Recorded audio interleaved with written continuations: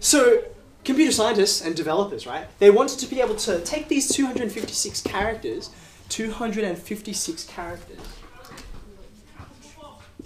and they wanted to represent these in a more concise way, right? So think about this with me. Think.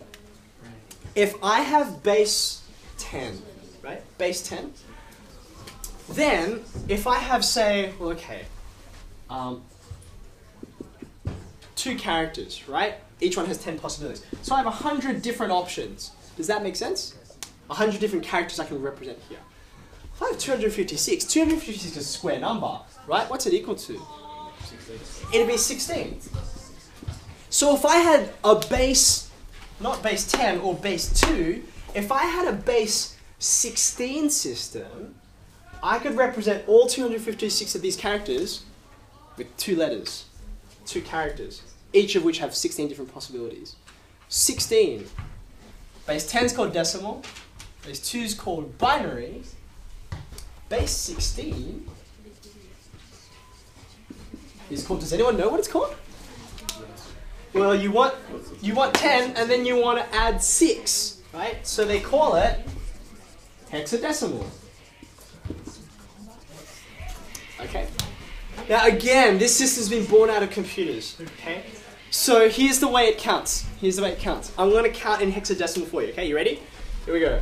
1, 2, 3, 4, 5, 6, 7, 8, 9. So far so good, right? 10, 11, 12, 13, 14, 15. Okay. So in total, if I add my 0 there, you see this is base 16. My biggest single character is 1 less than that. Just like in base 10, your biggest single character is 1 less than 10. And in base 2, your biggest single character is 1 less than 2. It's just 1. Okay. So therefore, how do you read stuff like this? Let's I'm going to pull out 25 again, right? Or for the first time. 25. How would I write 25 decimal in something hexadecimal? How am I going to do it? Think about how we translated before.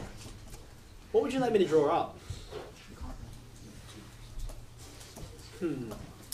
I think I can draw up a table of just 2 values. I think I can do it with the 2. Right? This first one will be units, right? Units. But a better, more informative way of saying it is it's how many 16 to the power of zeros I have. 16 to the power of zeros. My second digit will be how many 16s? How many 16s to the power of 1? Okay, how many 16s are there in 25? There is 1. Okay, how many 1s are left behind? There are 9, right? That's a bit weird, right? This is 25 in decimal if I write it in hexadecimal, okay? Let's think about some other numbers. Let's use the fancy extra new characters that we've got, which are just old characters that we've just repurposed. Isn't that funny how things go in cycles? Do you remember we said back, or people who were here on Wednesday, we said, oh, Roman numerals are really funny because they just use regular letters to represent numbers. Like, you only know that these are numbers because you see them in a particular context, right? Well, we've kind of gone all the way back to doing that, right? We're using letters to represent numbers. Okay, try this on for size. What's this number? This is hexadecimal, right? How would I convert this into decimal?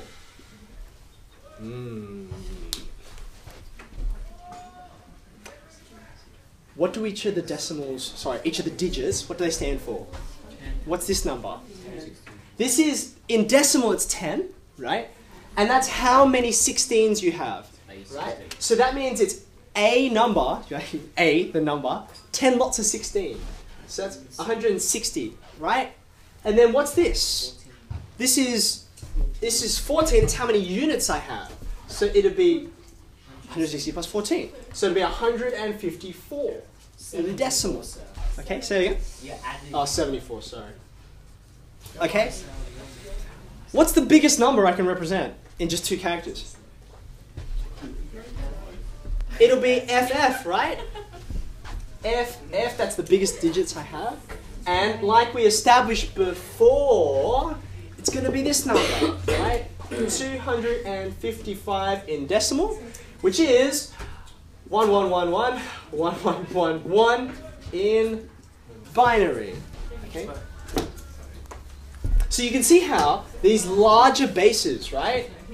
They make numbers more concise, but you have to know more characters to be able to read it. Right? What would this number be?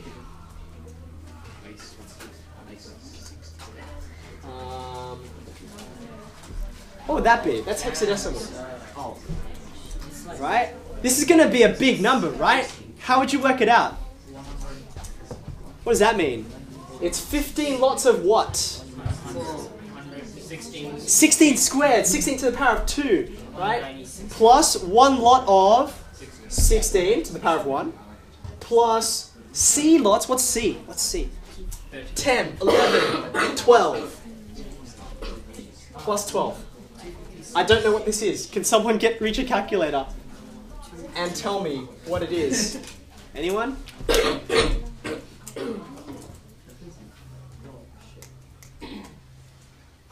Anyone there?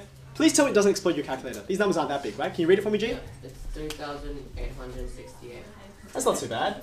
Cool. There you go. So you can see these 3 digits become these. Oh, sorry. Should write down the base. There. Okay. Become these 4 digits in decimal. And you can actually, it's not that hard to write for yourself, even in something like Excel, write a translator between these two, or even go to binary. I'm not even going to bother trying to write this in binary. Quick question for you.